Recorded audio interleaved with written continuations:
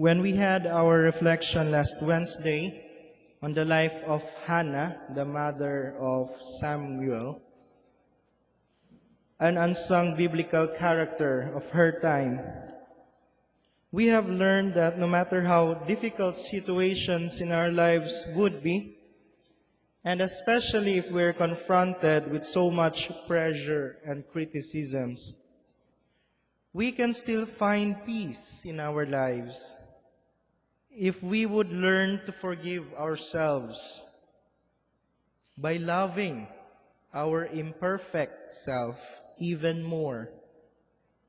And if we would learn how to forgive others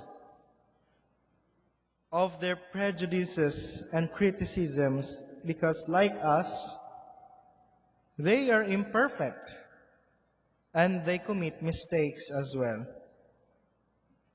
We are also reminded last Wednesday that being at peace with oneself helps us to appreciate the presence of others who are always there for us.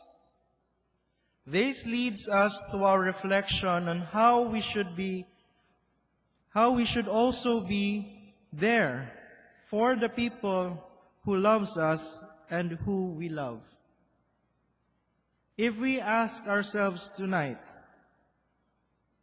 when we are there for our friends, family, loved ones, what do we usually feel? Isn't it profound happiness? An inner joy that is uplifting and fulfilling at the same time. This is the feeling of another unsung biblical character that we will be reflecting on tonight.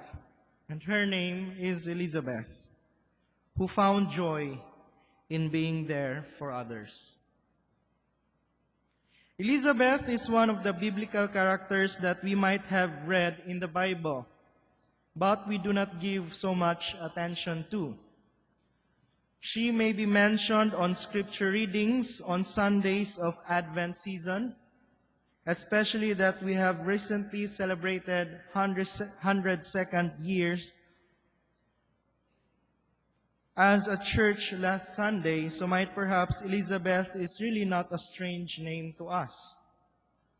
Yet we seldom, or perhaps we have not listened to sermons where she is being discussed or being reflected on.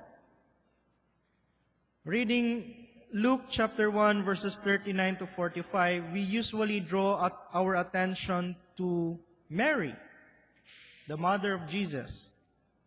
But most of the time, we neglect to reflect on Mary's joyful friend and cousin, Elizabeth. She becomes an unsung biblical character for us because her contributions in the life of Mary was not written in the Bible in full detail, and even in her contributions to the life of Zechariah, her husband. And so let us try to learn more about Elizabeth tonight with 2 points. One is that our presence brings joy for others. Although we emphasize on this point tonight, it was not actually the case for Elizabeth and Zechariah at first. Let us backtrack on our scripture text a bit and try to reflect on Luke chapter 1 verses 5 to 25. As was a barren woman, Elizabeth also lived a life of humiliation like Hannah, because the Jewish society in her time condemned barren women. In Luke chapter 5 verses 5 to 25, Luke chapter 1 verses 5 to 25, we can read how Elizabeth suffered from the condemnation of her society, considering that her husband, Zechariah, was serving as priest before the Lord. And they were living blamelessly according to the commandments and regulations of the Lord. Yet, their years are passing by so fast in this world and still they did not have children. Elizabeth's barrenness made the couple sorrowful. And it was so that an angel of the Lord, Gabriel, came to announce to Zechariah that they will have a child even in their old age. But out of frustration and desperation, even Zechariah did not come to believe the message of the messenger.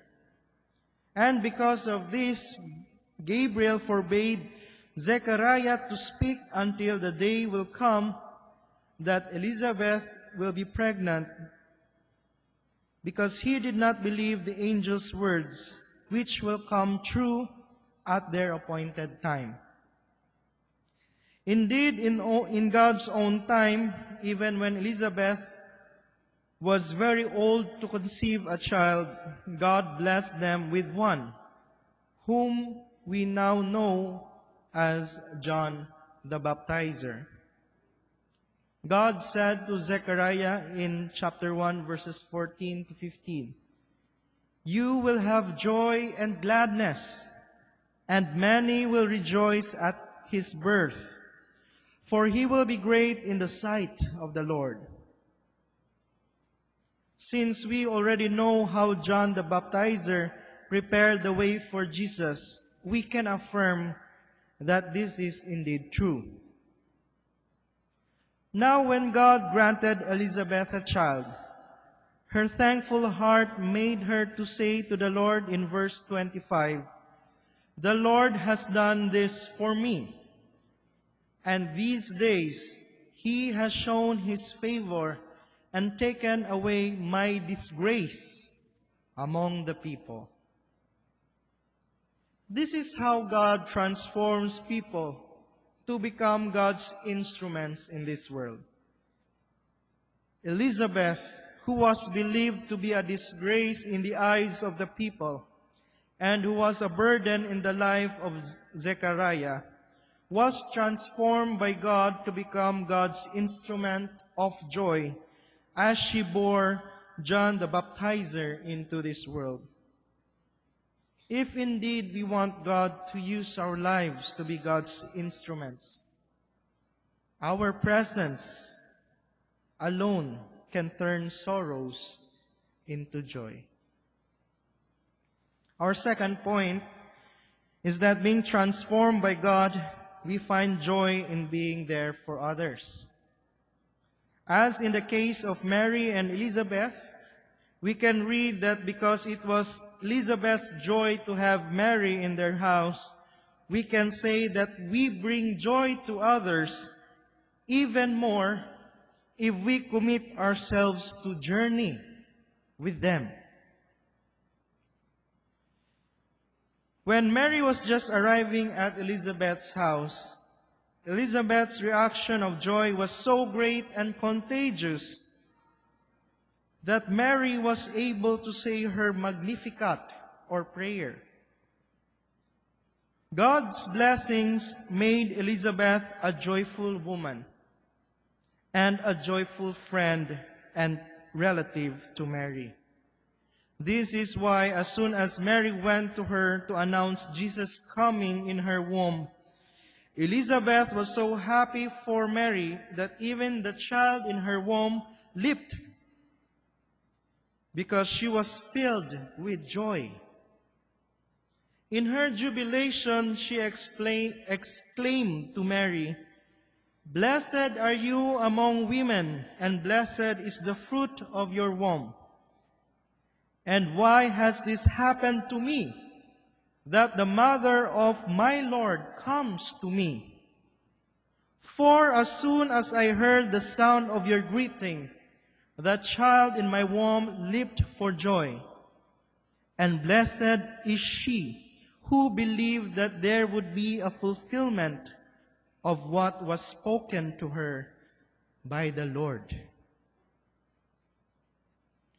Moving forward to the succeeding verses in our scripture reading, we can read that Mary remained in Elizabeth's home for 3 months before she went back to her home.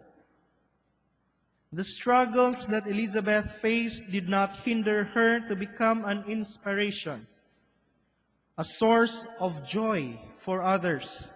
Instead, all the more she became grateful and joyful, knowing that God has the right time for everything, and that all the years of sorrow that came to her life would just be a chapter of her life.